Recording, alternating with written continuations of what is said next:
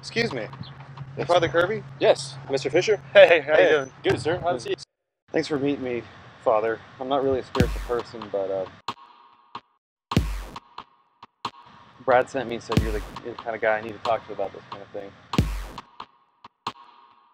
My brother and I came to visit our mom, and over the last couple of days, some things have started happening I can't explain. What kind of things do you mean?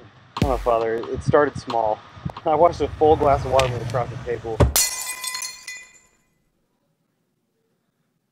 My wife tells me she's hearing conversations, and now my brother's telling me that he's having dreams. He says, Josh is saying that it wants my son. Who wants your son?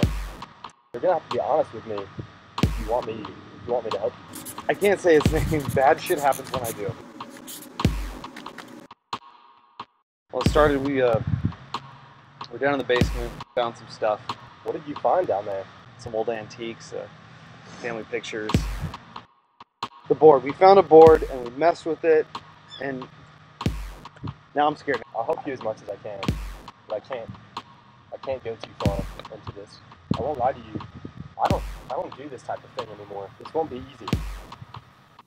These things rarely progress this fast. You have faith that God exists? You'll need it.